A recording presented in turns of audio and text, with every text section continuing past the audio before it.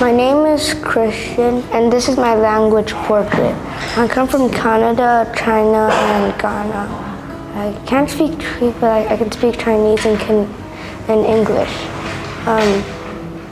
In Chinese, hello is ni hao. I speak to my parents in Chinese, and I can write in Chinese and English. It's Mother Tongue Week, and we are reflecting on the languages that we know and the languages that we are learning in school and how they impact our identity and the way we understand the world.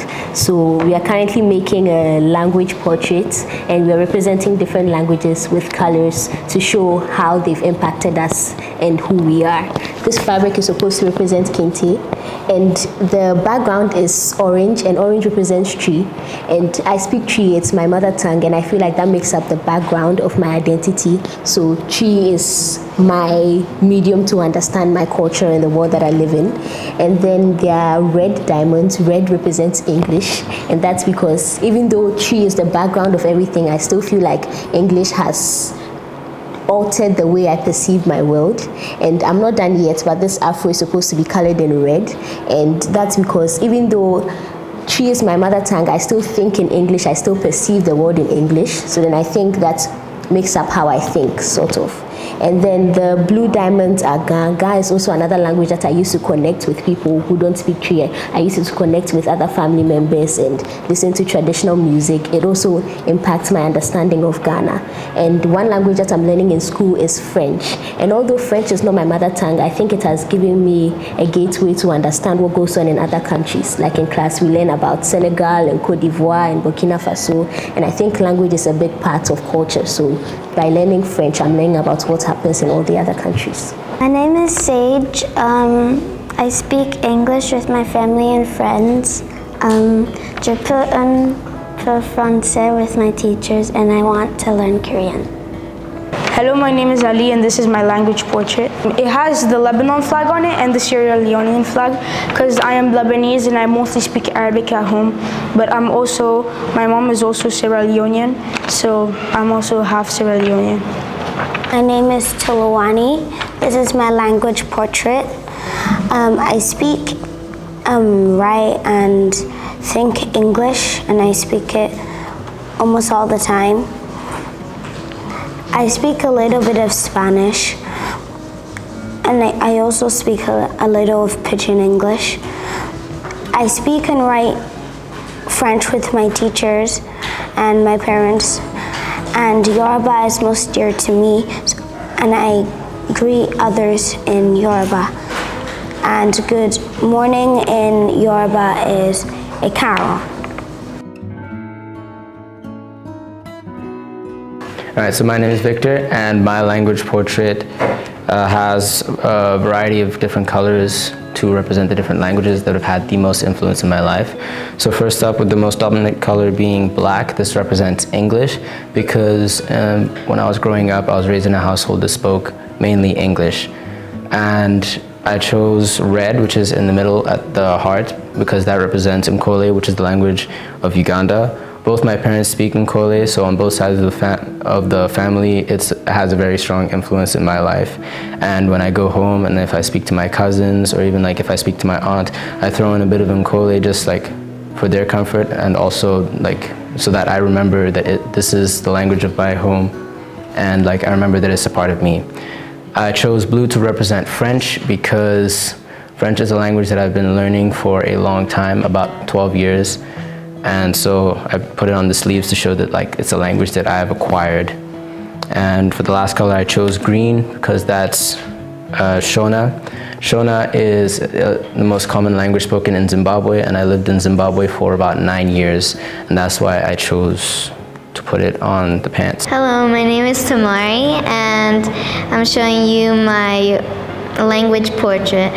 I put Israel here because I'm from Israel originally. I put Romania because my grandparents are Romanian, and I also put Czech Republic because I lived there for 3 years and I speak a bit of Czech. And then I put the USA flag because I speak English most of the time, and I speak English and Hebrew at home. Hi, my name is Anton and this is my language portrait, and I chose my head to be German because I think in German and I speak to my parents in German, and my heart is French because I'm learning French, and my hand is English because I write in English mostly and it's the easiest. Right now I'm doing a language portrait which shows all of the languages that I speak and all the cultures that I associate myself with. This is what I have so far. Here I've constructed a heart out of some paper collaging, and to me all these colors represent different parts of my identity, the languages that I speak and the cultures that I associate myself with. The red is representative of my Danish nationality, and the green of my Irish nationality. And then I have a bit of purple on the heart as well, which to me represents the English language because that is the language that kind of strings together all of the cultures that I associate myself with and all the people that I know and love. And I've decided to put all of these colors in this heart because to me, I don't just associate with one culture or one language. All of them intertwine to build the identity that I have. So when I was younger, I moved to Kazakhstan for a couple years, and there I learned to speak a bit of Russian, both to communicate with my peers and also to learn and study.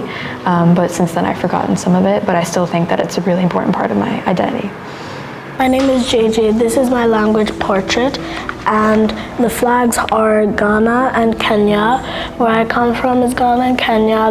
Both of the languages are Swahili and Tree, and the way you say hello in Tree is Mache, and the way you say hello in Swahili is Jambo.